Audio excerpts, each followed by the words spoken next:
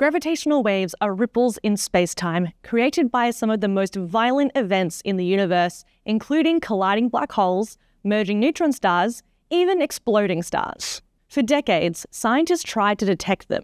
And then, on September 14, 2015, it happened. GW 150914 changed everything. Not only, first and foremost, was it the first detection of gravitational waves approximately 100 years after Einstein's theory of relativity was written down, and after decades of work to make this a reality. It was also a weird signal at the time. We now know that these 30 solar mass black holes in 150914 are evidently common, but when this discovery took place, people didn't know that black holes merged with other black holes. This was an idea that maybe stars and binaries form black holes that merge, but whether or not this happened with a rate that high enough that you would ever see a merging binary black hole was unknown.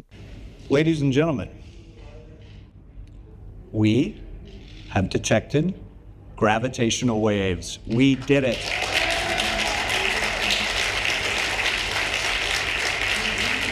But while the world celebrated this groundbreaking moment, Australia's gravitational wave journey had already been decades in the making. Long before the first detection in 2015, Australian scientists were building detectors, developing theory, and laying the groundwork for what was to come.